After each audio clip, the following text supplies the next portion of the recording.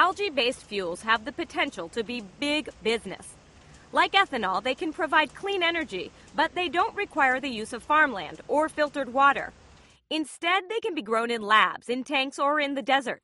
And since they've been proven as an alternative source for jet fuel, gasoline, and diesel, algae startups have sprung up from Florida to Hawaii. One of the things our fuels do is they dramatically reduce the carbon footprint for every mile driven. And it's one of the things that gets the company out of bed in the morning. Jonathan Wolfson is the CEO of Solazyme, an algae oil company near San Francisco. Solazyme has developed its own strains of algae to produce crude oil. Crude oil can be refined in existing facilities without making expensive modifications. The goal?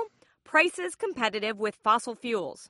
Our target cost structure is in the $60 to $80 a barrel of our oil range. But getting costs down is a challenge for all biofuel companies, and the timeline for delivering commercial-scale fuel is a moving target.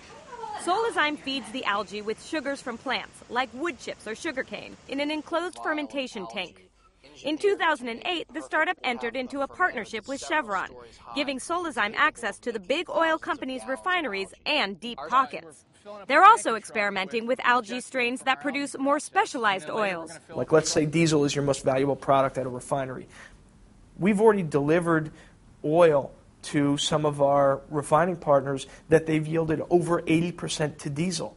That's completely unheard of in petroleum. A different approach is being taken by Sapphire Energy, a San Diego-based company developing algae strains to grow outdoors.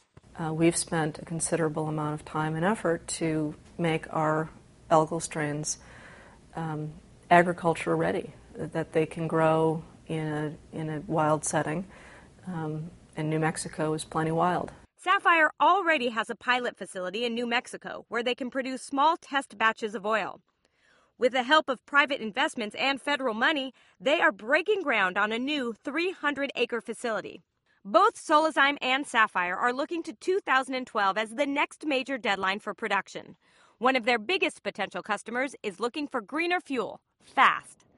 The Navy has publicly set goals of consuming half of its energy from renewable fuels by 2020. Obviously, we've been talking to industry to make sure that that can happen, and that when we set these goals out there to power the fleet with alternative fuels, that there's going to be an industry there that's capable of delivering. The Navy is testing different types of biofuels to see if they live up to their promise. In the spring, they tested an F-18 fighter jet using biodiesel from flower seeds.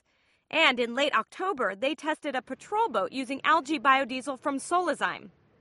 Industry watchers aren't sure if any of the current technologies will succeed, or how long it might take to find out.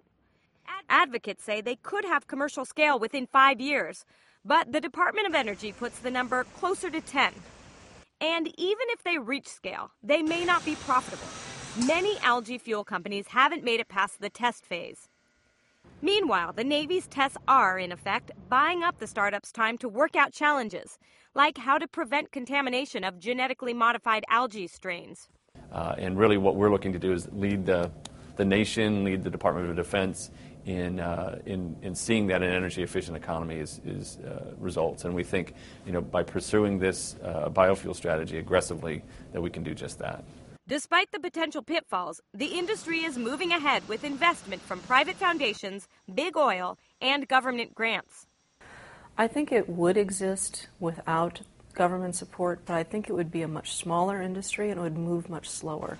The mix of government money and the guarantee of an early customer increase the chances that the young algae fuel industry will succeed.